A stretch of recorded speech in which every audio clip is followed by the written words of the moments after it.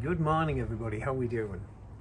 Sorry about the unshavenness by the way. I might just grow a beard, I don't know yet. Today I am getting in the battery compartment in the van, which is on the passenger side under the seat. Apparently, I'll find out when I unscrew these screws. I've been in consultation with a company called BSPK, which are hopefully going to supply my B2B battery charger. And they want to know what the terminals look like. I assume they mean the vehicle one, but I'll send them a picture of the leisure battery as well. So we just need to get in here, and these are the screws that we've got in the Renault Master, and probably the Movano as well. And that was just a delivery of our new covers to go over the windscreen and the side windows. I'm camping away so nobody can see in, and hopefully it'll keep us warm as well. We've got Chief Doggy today. Oh. This is the grand dog. You've probably seen him before. Just waiting for him to get picked up off his mum and dad. Right, let's get in this battery compartment. Come on, how long is it? There we go.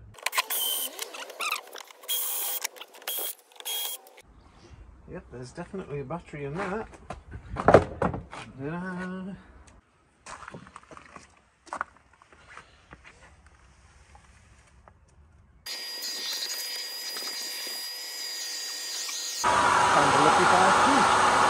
So it's time to put the leisure battery in. I haven't got the B2B sorted yet, but it's fully charged and it would certainly keep us going for 2 or 3 days anyway.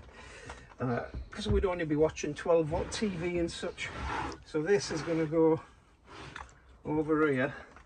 I think I'll have the terminals on this side so it's easier to get at them. Just going to pop it right there. And I've got a bit of wood specially cut, which will just fit in there, and that'll keep that nice and tight. I've got another bit of wood which is going to go there, which will keep it in place nice and tight. And I'm going to run, I think, a strap over the top of it as well. I think that's the way forward, unless that needs to go on the floor. I don't know now. On the floor.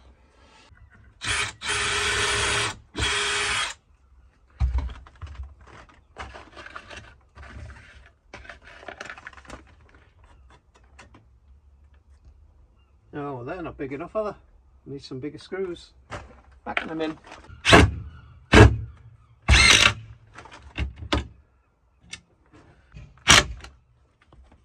you go. I think I need smaller screws now. I do. They're too big now.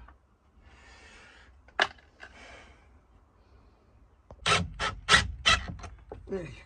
Just the same on the other side. So actually it doesn't need a strap on because that battery can't go anywhere, I don't think. Nah, I would put a strap on. Oh, missus. Start connecting wires and things up now to the fuse box. When I put the fuse box in. So what I've got going on here is we've got the battery fixed in position. I have a, oops, that's not connected to that. I have a switch panel which is going to go to the front here, and we have the fuse box which is going to fasten onto this board here using these, which I got from Halfords the other day. So that'll connect up that way, and then when the battery to battery thing actually turns up, when they reply to me, that'll go in there next to that. So we should have plenty of room there. So yeah, let's get on with that then. Right, first job, get this fastened on there.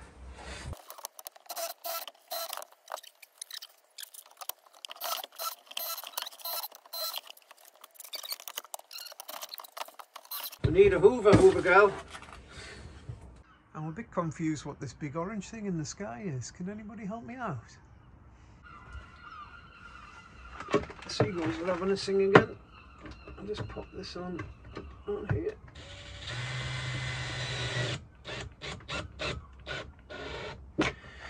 lost the screws what come with it, so I'm having to use some 20mm screws. So now it's a case of getting these connectors on and then fastening it up with these cables, and then we'll have power. We will indeed. But what I do need is, thinking about it, is a circuit breaker between this and the live, so I can turn the power off. Yeah, better get one of them. Well, good morning everybody. How are we all doing today? Yeah, good. Excellent. That's what I like to hear. So, as you can see down there, I've got fuse boxes to fit. I've got an isolator switch which is going to go between the battery and the fuse box so we can turn that off. I have this switch panel, or sockety switchy kind of fuse panel to go in somewhere. I want to work out how to do that. And we've got leads to go in which need cutting in half as well. Well, one of them does. And the connectors itself to go on the main leisure battery. So yeah, let's get on with that. So this is what we've got at the moment. It's all just spread out on the floor, and I'm just trying to work out where things are going to go. I think that's going to go there, so we'll have the wire will have to come from there down to there, cut in half, into the box, up to there. Feed the live fuse box to feed the fuse box when it's live, and of course a negative one which will go from there to the top as well. So I've got the negative connector on. I've just fastened the negative wire to it. Well, I haven't fastened it yet, and that's going to lead along there and into the top of the fuse box. It's a 1/2-inch socket with a nip, but it doesn't have to be too tight. It's pretty solid there. Alright, so I'm not going to tie anything in as yet because things might change. So I'm just going to thread this one through from the negative into the negative on the fuse box.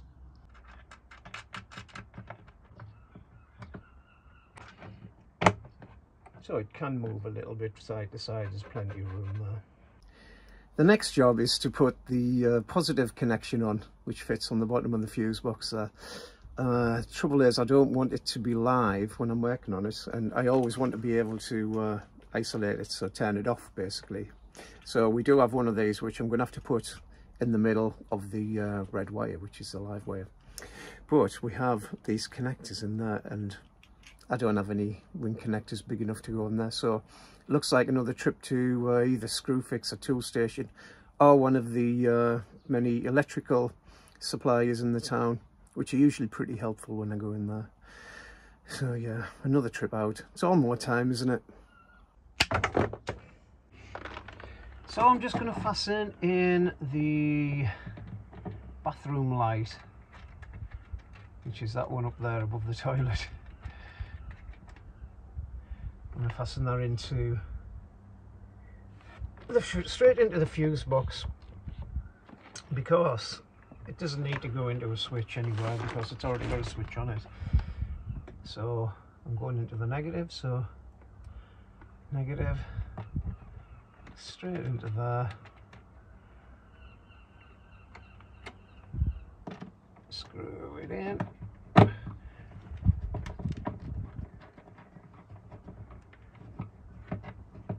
there goes the first one on, and the positive might as well go in the first one next to it, into the positive part of the fuse box. So this part's the negative part, the buzz bar as they call it, and this part is a positive side. So once we get the power on, connected up to these two, then that will work. There you go. Now the window light, which is, there is it, that one up there, that needs a switch on because it doesn't have a switch, so that'll have to connect to this. So I need to extend the cable on that because it's not quite long enough. I'm just leaving some little stickers on just so I know what they are for now. There's some labels that can go on the front of them apparently. So we know what's what. Every time I drop it, every time. So where's it gone? Here it is. So this one is the water pump, which also has a, well, it is a switch. So the tap is a switch itself. Make sure I get the right one. Negative, sorry, positive. Into the positive part. It's a bit fiddly, but nobody said it was going to be easy. In fact, everyone said it was going to be hard. There were misses, and it is. Right, I think I'll pop the next one on there, right next to that one. Doesn't matter which one they go in, as long as it goes onto the negative. And again, dropped it again. There you go. So I'm just going to crack on and put the rest on. If they need a switch on, I'm going to put them onto the other thing, which will be connected to the front. And yeah, let's just get on with it. How are you getting on? Fantastic. How's your braces coming on? Poor Brenda was back at the dentist again yesterday. That's why she's hiding from the videos, mainly because she hates her teeth at the moment. Because I've got big stupid braces on like a 16-year-old. Don't be cheeky. Cheeky chappy. Anyway, she's doing a good job painting the old... These are for the fronts of the bench seat. Now, I've been watching a few YouTube videos and had some advice as well. And when I fit this in, so that'll be fitting into the front basically there. So we've got the switches, which are going to be operating the ceiling light and anything else that I want putting on switches really. But when you wire it in, so you've got your live cable coming from whatever you're wiring in, so you see the ceiling light, so that'll go into the live, which is fused, and the negative has to go all the way back to the negative bar on your fuse box, which is a bit mad because you're going to have wires all over the place. So what I have seen people doing is using the little connector blocks. So you connect that from your negative feed, which goes onto the fuse box, and that goes in the middle of that, like that. You link all of these up, and then any negative that you've got coming from any of your feeds just go into the other sides instead of going all the way back to the fuse box. I'll show you what I mean anyway. So what I've done here is I've taken the negative, which is coming from the fuse box over there, and I've put a connection block on and linked them all up together, and then from the other end that will connect to the negative of there. So that'll be supplying the negative part of the power to the 5-gang switch thing, doodah. So how you wire the back of this one up is all the switches there. We've got the 5 switches and we've got all the lives.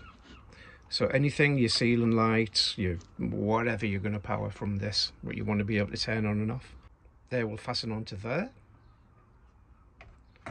But then the earth part of it will go just into here instead of having to go all the way back to the fuse box. Right, I've got the isolator switch in position now.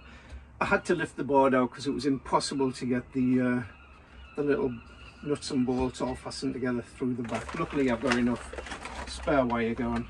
So I'm just connecting this up to there now.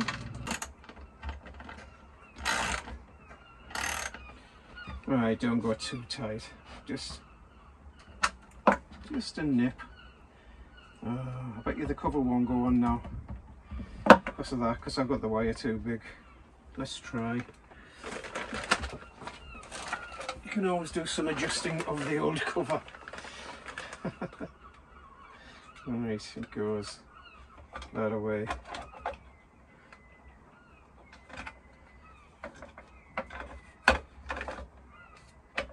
Of course it doesn't go on. Idiots!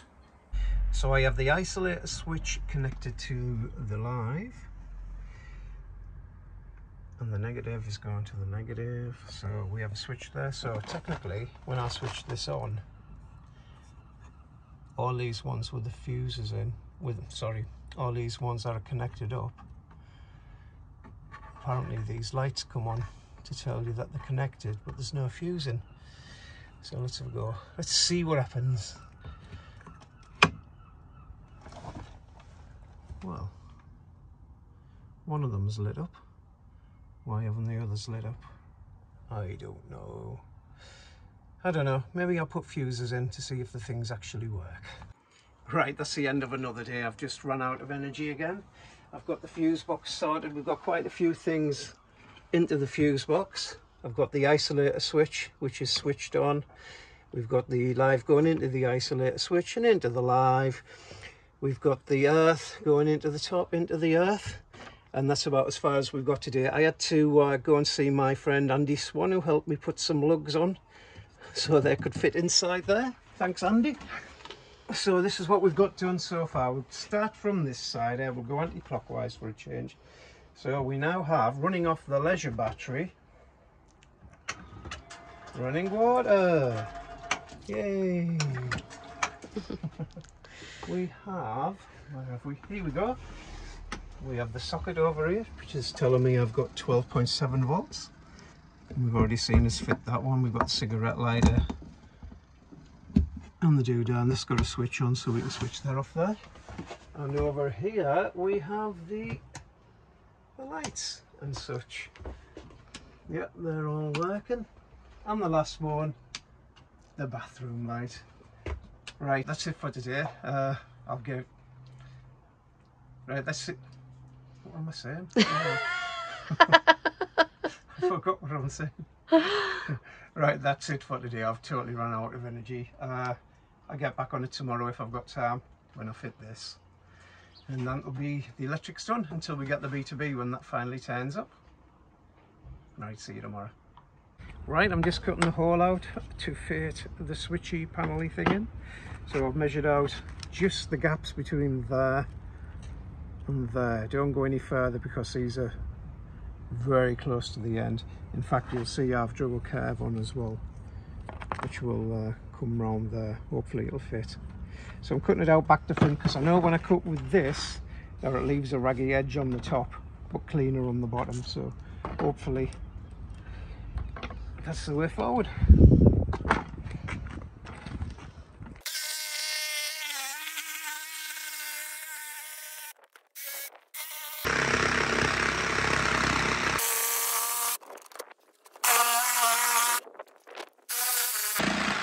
Right, it fits in now, but let's flip it over and see what it looks like on the other side. Well, Brenda won't be able to see from there because it's on this side. There you go, it's on, but it's not straight. So let's have a look. I need to cut a little bit more out to get this end up a bit. Right, just screwing it into position. Oh, it looks nice and neat and tidy. Oh, spiders and bugs everywhere, man. So you do get these little nameplates which stick onto here so you know what the switches are actually for. But they're all, because it's really aimed at a boat, you've got like blower, bilge pump, cabin lights. We've got cigarette socket, running lights, steaming lights. So they're not really appropriate for what I need, but we'll sort something out. Bless us. So that's what it's going to look like there. So it's underneath where we're going to sit. Now I do want to put a switch in, which is going to turn this off, because on the night time these little blue LEDs, they really do light up the place and they stop you from getting to sleep. But we don't want a big ugly switch there. I could put it down the side there, or I could just put it on the inside, which means when we go into bed we have to lift it up and then turn it off that way. So I haven't decided yet. Alright, everything was going swimmingly until I decided to try and screw into a screw. And I've done the same at the bottom. Cock-a-doodle-doo, what can you do? So now I've got 2 holes in it. Right, so when you're doing this, have a little look behind before you drill into it, and you'll see there's a bloody big screw there. So, now what am I going to do? There's holes. Can I get it in on an angle? Will it go on an angle? And will it look crap?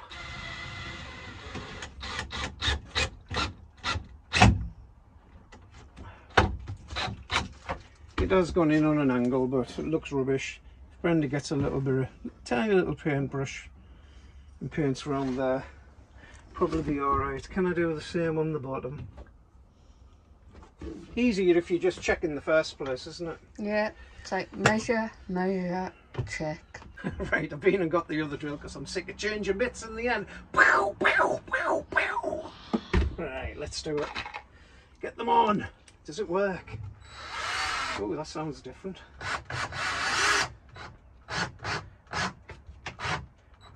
I've just acquired this one from my daughter because she didn't require it any longer. She bought a Van, a Sprinter, a couple of years ago, but they've given up on it, so they don't need the tools anymore. So more for me. Right, just getting back to this switch on the front here. I'm just trying to make this, get this live. So we've got the live from the main, from the fuse box, which is turned off, and the live here. So if I just put these together, and the negative together, then that would be live, but it would be always live unless I turned it off there. So what I'm going to do is, which I've already mentioned, is put a switch in between the live and the live. So on the night we can just turn that off and it stops all the glaring blue lights on the front. So that's what I'm doing now. I'm just wiring that up. So one side of the live goes in one end of the switch. We just tighten that up. Don't forget to thread it through the back or you'll be a fool. I, however, on this occasion, I'm not a fool. Oops. So you tighten it up nice and tight, but not too tight, otherwise it can break through the wiring. So again, that's a little bit too long. I'm going to cut that down a bit.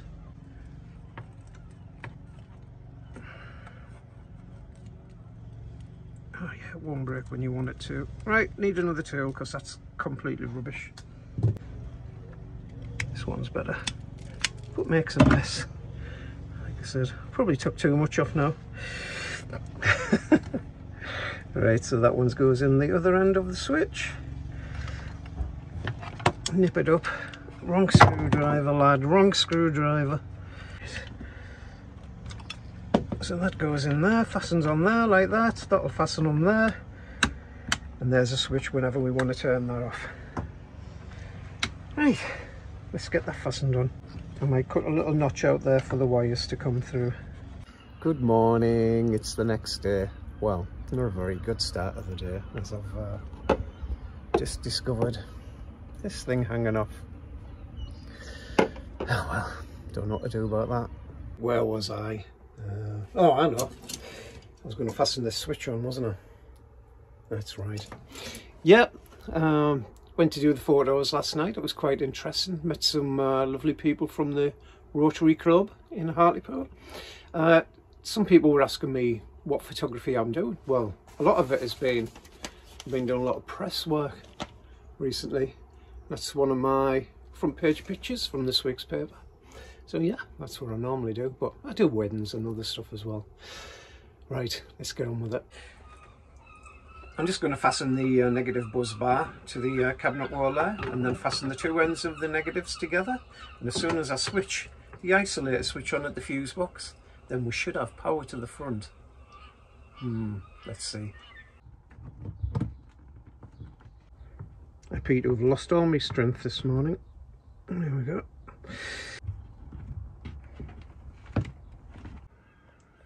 Right, I'm just going to turn on the fuse box at the isolator switch. Now that is bringing power straight through to this switch, which is the isolator switch. Alright, I think you can see from there, I've just got the switch here. The socket is on, so let's turn this switch off, and there you go, it's isolating that switch box now. Perfect. Now what I have noticed is the voltmeter doesn't seem to be working, so is the USB thing working? It's not lit up. That's odd. I wonder why. So why isn't that working? I don't know. So I've plugged my phone into charge and that isn't charging either, so obviously there's no power getting through to any of these. I wonder why. Well, I've had one of my senior moments again. I've been a complete and utter fool. It didn't even have a fuse in the fuse box, so no wonder it wasn't working. But I'm still a little bit confused that it was lighting up just a little bit. I don't understand that bit at all, unless I was just imagining the lights being on. Anyway, let's have a look at it now. Some of you brighter people may have noticed that there wasn't a fuse in at all. Anyway, the isolator switch is on, so we've got the wires coming all the way around to this switch, coming to here, so it's isolated from that switch. So let's turn that on and see what happens. There you go, we have a voltmeter and everything. The USB thing's lit up. Cigarette lighter doesn't light up, but let's plug something in, see if it goes. And we now have lights in the ceiling. That of course will be hardwired in to the back of the switch panel. What a complete and utter plonker, but you know, it's these simple things that are sent to testers. And I didn't kick my toys out the pram, you know, I just tried to work it out, and I did, and I got there in the end. So the wiring for the ceiling light wasn't quite long enough to reach the switch panel, so I've joined them together, some nice jointy things, but I forgot to put the shrink wrap on. Now the shrink wrap is too big anyway, so what I've had the idea of is I'll split it down the middle, wrap it round like so. Is this a good idea? Will it actually shrink onto itself, or is this a really stupid idea and I should just use electrician's tape? Let's see what happens. I've got a lighter somewhere.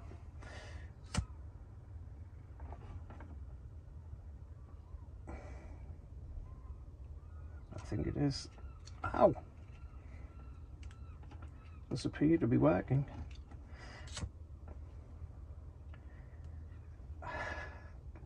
It's a bit sooty. Ah, nah, it's not working. Rubbish idea. Get some lecky tape on it.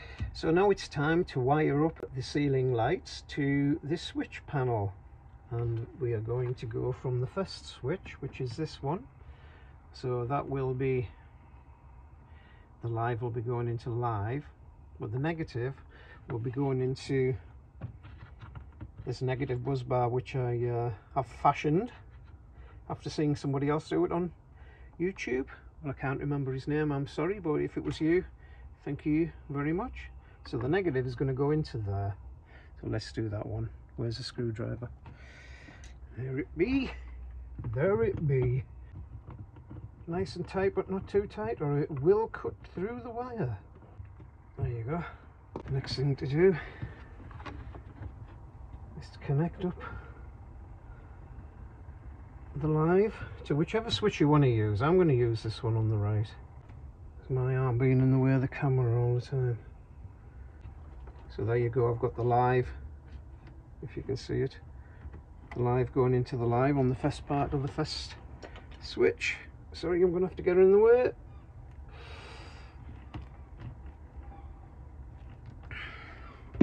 Now I will be tidying all this up. So there we go, negative into the buzz bar, live into the live switch lead. Right, let's try it. So we've got it switched on. Again, I used to always think down was for on and up was for off, but there you go, it's the opposite way around. Anyway, we turn it off. Look at the lights above. I've switched it on and hey presto, we have a working switch. Brilliant. Right, I'm just going to wire in the window light now, because that didn't come with the switch. It's the one that come with the max air opening thing. It's not a fan, it's just the window, but it does have a light going around it, so I'll do that. So let's try the window light. Up for on, let's have a look. Yes, we have a light. Perfect. But it'll have to do. So there you have it. That's my 12 volt system for the van at the moment, as we have it. Of course, we haven't quite fitted the B2B yet, because we haven't got it yet. But this will do for now. We can just charge it before we set off. So we've got your 12 volt leisure battery, which goes to an isolating switch, which goes to a fuse box. Now, connected to the fuse box, I've got everything: lights, taps, pumps, anything that's already got a switch on it. Anything that didn't have a switch on it comes to this switch panel, which is also a USB socket and a cigarette lighter as well, which is also isolated with this switch here. So to make it all go, we turn on the isolating switch. So the fuse box is now live. So the lights up here work, and the taps and the pumps and everything works, and everything else is down to this. Switch on the isolating switch, and we have switches for the top lights and the window lights, which you can see are on. Well, I hope you enjoyed that video, but remember, I'm not an electrician, so if you're not sure, please get somebody to do it. It seems to be working for me, and I will be checking the fuses out properly and make sure I've got the right fuses in at the right place for the right implements and such. So if you've enjoyed it, please give us a thumbs up, and yeah, go on, subscribe. That would be great. Really helps the channel along and makes it worthwhile doing the videos, and we will catch you next time. Bye bye now.